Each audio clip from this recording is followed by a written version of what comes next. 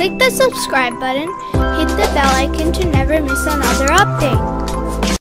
On the 10th of Zulqa'dah, in the 10th Hijrah, Allah the Almighty issued a decree to the Prophet, instructing him to gather all the people and prepare for a spiritual journey.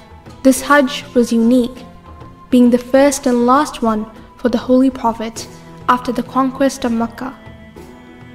The news spread rapidly, and Lady Fatima Zahra, Imam Hassan, Imam Hussein, and the Prophet's wives all reached the Shajra Mosque. Soon, the largest caravan in the history of Islam was ready to embark on the journey to Mecca.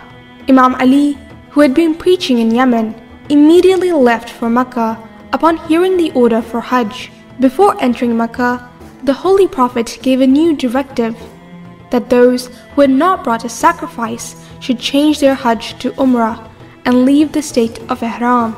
Some people objected to this order, marking the first instance of dissent towards the Holy Prophet's commands. During their 3-day stay in Mecca, the Holy Prophet began conveying the message revealed by the Lord from his tent. He proclaimed the status of Imam Ali, stating that Imam Ali was his brother, his successor, and held a position similar to what Hazrat Harun did to Hazrat Musa, except that there is no prophet after Prophet Muhammad. On the second day in Arafah, the people around the Holy Prophet were surprised when he invited them to ask any questions. Many inquired about his successor, to which he responded that Imam Ali ibn Abi Talib would be the best among them and is his chosen successor. The Hajj caravan, consisting of thousands of pilgrims from Mecca, Yemen and Medina, completed the pilgrimage and began their journey back home. At the place of Ghadeer, the angel Jibreel once again brought God's revelation, declaring Imam Ali's salutation as the commander of the faithful. The congregation gathered in the hot desert of Ghadir, and a pulpit was made from camel saddles for the Holy Prophet's farewell sermon. After Zohar prayer, the Prophet ascended the pulpit, accompanied by Imam Ali. 120,000 pilgrims eagerly awaited the sermon. Addressing the people, the Holy Prophet emphasized the importance of his message and then asked, "Am I not the best and most exalted of you all?" The crowd answered with a yes. He then asked them to repeat what he said, and the desert echoed with the voices of the people.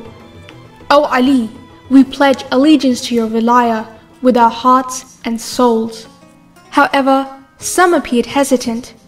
To clear any doubts, the Holy Prophet placed his ammar on Imam Ali's head and proclaimed in a loud voice, "Man kuntu mawla fahaza aliyun mawla."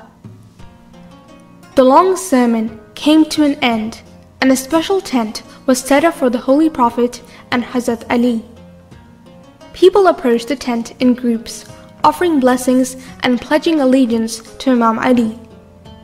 The women on the other side of the curtain also pledged allegiance to Amirul Mu'mineen by placing their hands in the water vessel. The allegiance continued for 3 days.